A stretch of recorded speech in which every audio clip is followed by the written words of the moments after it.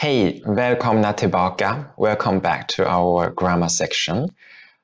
Definite and indefinite form is always one of the confusing part in Swedish language and also maybe in other languages, especially if you have a first language which doesn't have the definiteness or indefiniteness. For example, like my mother tongue Chinese don't really have any definite form for nouns or for adjectives, whereas in Swedish, it is one of the important part of the grammar. So today, let's explore how definiteness and indefiniteness works in this language. So in Swedish, definite and indefinite forms are called bestämd och obestämd form. Bestämd stands for definite form, obestämd stands for indefinite form. Actually, the word bestämma is actually a verb in Swedish, which means to decide. So you can also understand this as if it's decided or not. Well, it's actually the same thing as if it's a specific thing or not. So in English, the definite form or indefinite form, the definiteness or indefiniteness is actually marked by the articles. So there are three articles to mark definiteness. One of it is a. For example, I bought a car yesterday. Here, a car is indefinite. It means this is something new. So here you would use a car rather than the car.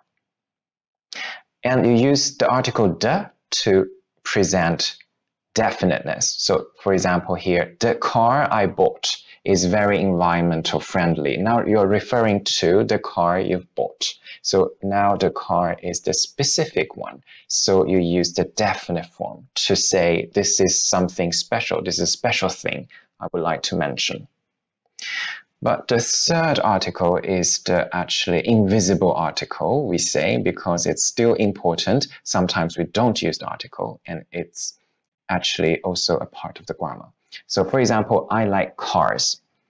In this case, you wouldn't say I like the cars because you are aiming to say the category instead of some specific bunch of cars.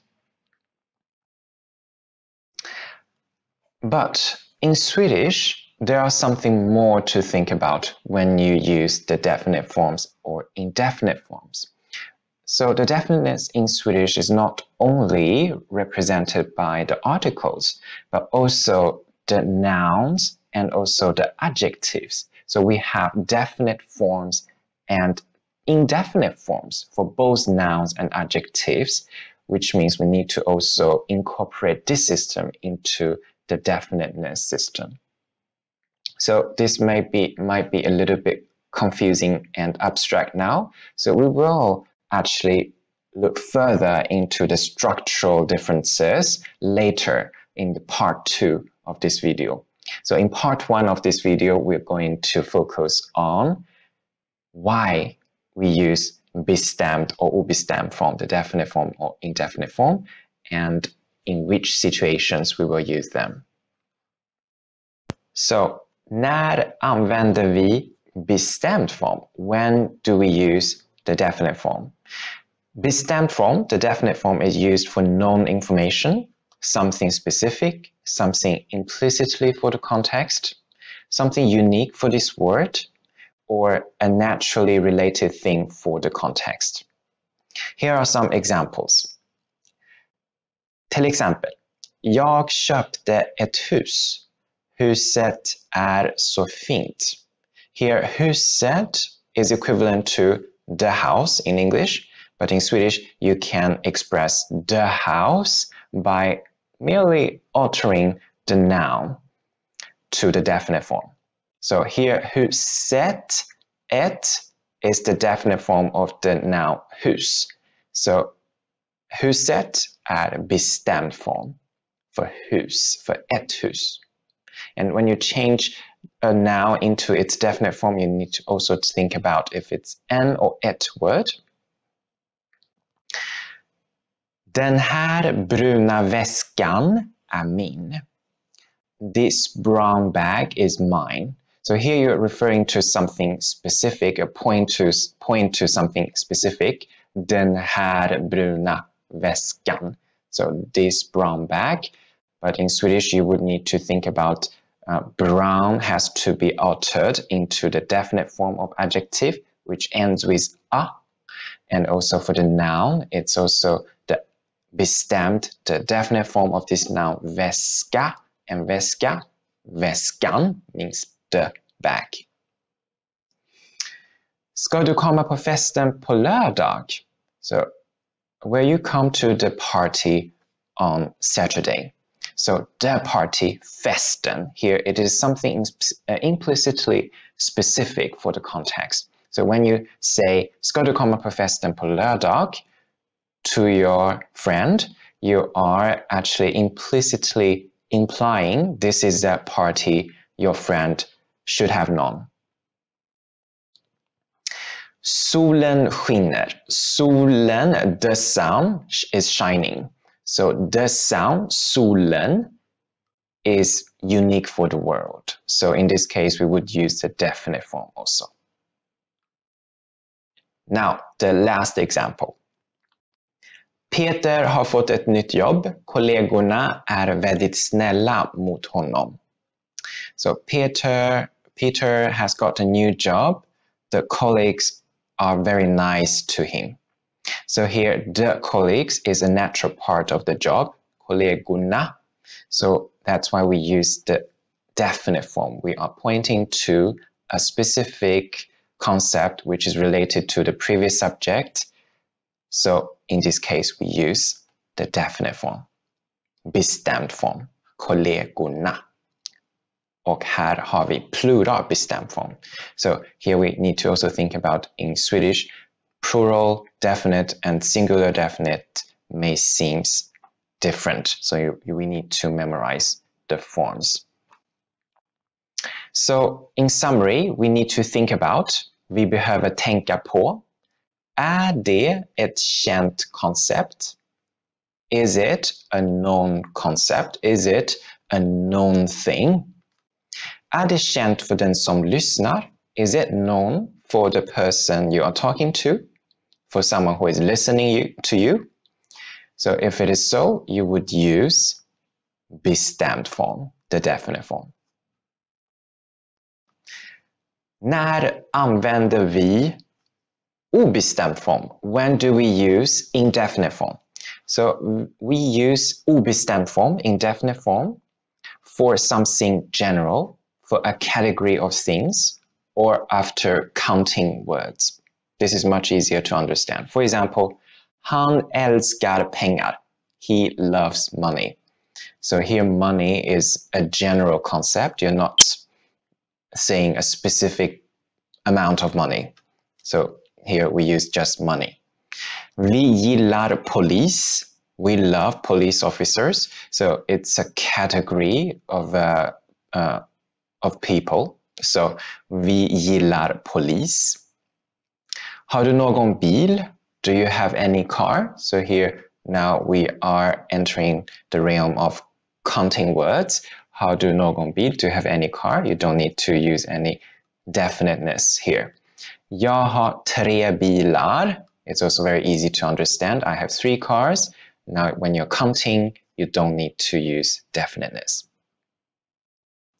So now you've actually realized maybe that the definiteness and indefiniteness in Swedish and in English are quite similar. The reason why we use it are actually quite similar, and even when do we use it, but there is a major difference between these two languages, which is the use of the articles. So first and foremost, you may already realize that we don't use the articles the as often, because sometimes by altering the noun, you are actually saying the thing. So for example, the house in Swedish, you wouldn't need to say det huset. Sometimes it suffices with huset. Huset means the house. But there are also something else to think about when using the articles. So one of the major differences of the usage of articles in Swedish is that sometimes we don't use the articles in situations we would use articles in English. So artikel saknas när substantivet betecknar yrke, egenskap, politisk åskådning, nationalitet och andra beskrivande egenskaper. So the articles should not be used when the noun is about a career, some characteristics, political views, nationality, and other describing characteristics. So for example, till exempel, Olle är svensk. In English you would say Olle is a Swede. But in Swedish, Olle är svensk. Or you can also translate this as Olle is Swedish. Then it's the same logic. Anna har blivit buddhist. Anna has become a Buddhist. In English, you would say a Buddhist because you are in English actually saying she became a specific kind of person. But in Swedish, we say she became a category of person, a new kind of person.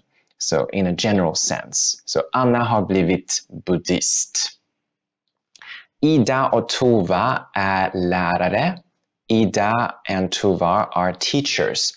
And in English, you would say, for example, Ida is a teacher. Tova is a teacher. You would use the article because you are saying they are a specific kind of person. But in Swedish, they are not a specific kind of person. We understand them as a career. This is their career choice. This is a category of a career. So we don't use articles here. Olof Palme var socialdemokrat. Olof Palme was social democrat. So in English, maybe you would say a social democrat, but in Swedish, we see this as a general category, as a general political choice. So we don't say Olof Palme var en socialdemokrat, because in Swedish the logic is slightly different. We don't see it as a specific kind of person as we do in English. Rather, we see this as a category of persons, of people. Okay, let's explore the next situation you shouldn't use articles in Swedish. Artikel saknas när substantivet betecknar en aktivitet i allmän betydelse, det vill säga det menas ingen specifik sak eller person. So the articles should not be used when the noun is about an activity in general, which means it has nothing to do with a specific thing or person. So here are some examples. Till exempel, jag dricker kaffe varje morgon. So here, dricka kaffe, here kaffe is a very general activity you do, drinking coffee in Swedish. So you wouldn't say I'm drinking the coffee or a coffee in Swedish. So nästa exempel, Lia älskar att gå på konsert. Lia loves to go listening to concert. So it's also referring to a general activity rather than a specific concert house.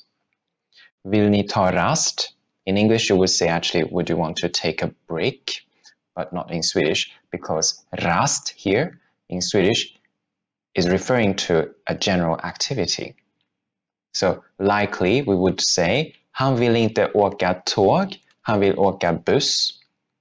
So in English you would say he wouldn't take the train or the bus, because in English we are referring to the specific transport method, but in Swedish actually we are referring to the general activity of taking train or bus. So here we wouldn't use articles.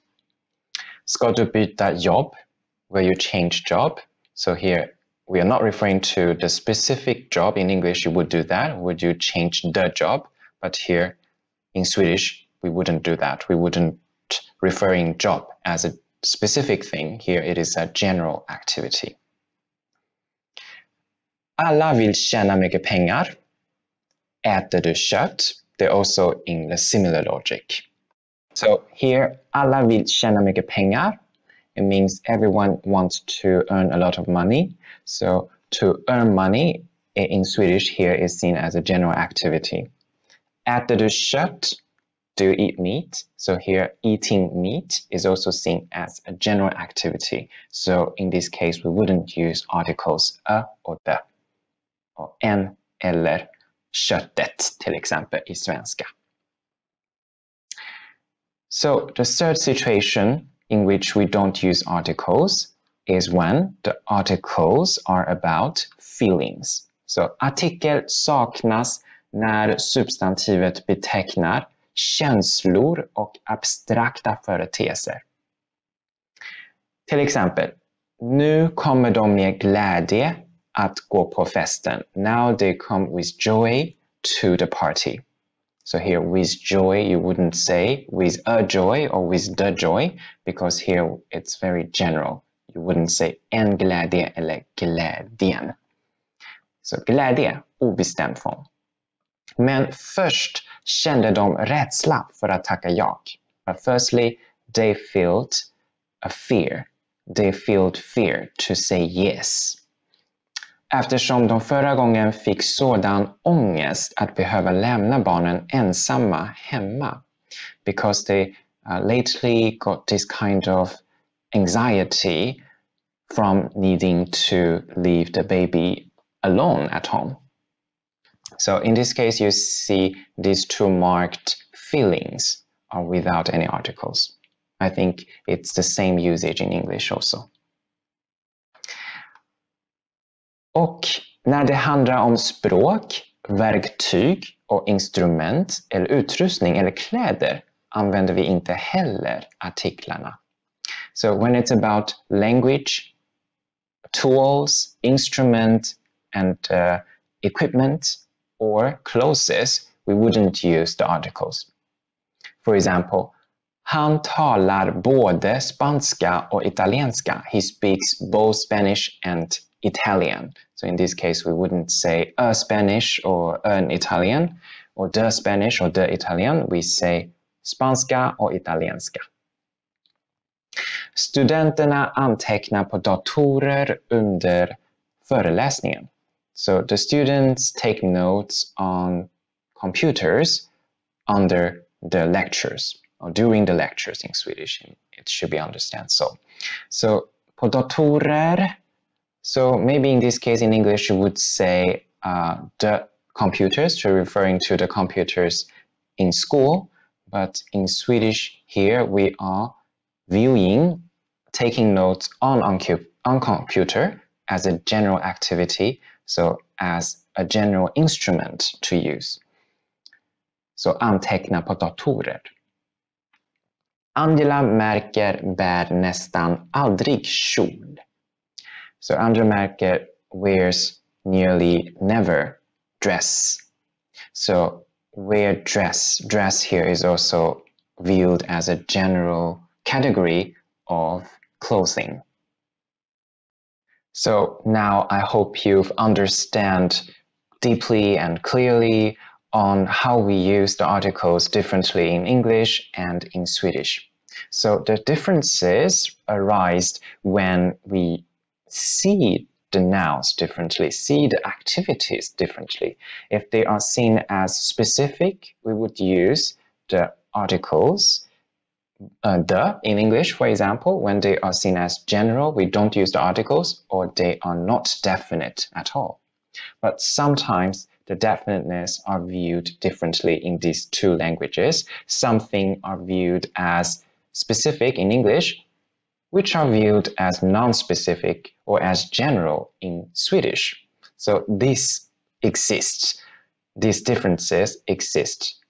So we need to think more about that and to try to master in which occasions we use which form of the nouns and adjectives or articles.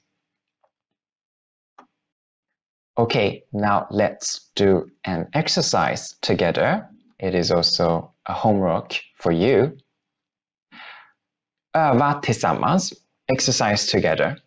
Berätta 5 saker om dig själv. So tell 5 things about yourself.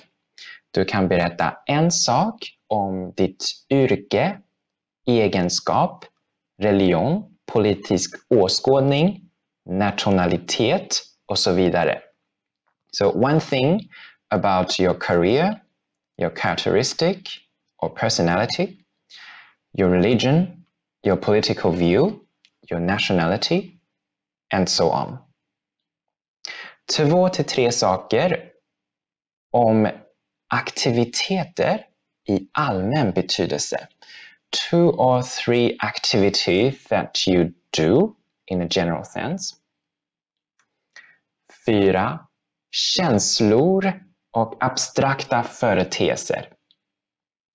So a feeling or feelings or abstract things that you can think about to describe yourself. 5. The 5th element. 5. Språk, verktyg, instrument eller utrustning eller kläder.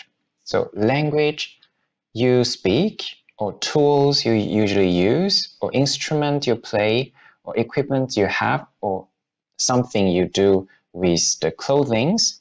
Do you have any clothing habits, for example? So to mention one of those categories by thinking about the definiteness and indefiniteness and try to tell them in Swedish. So this is our homework for today.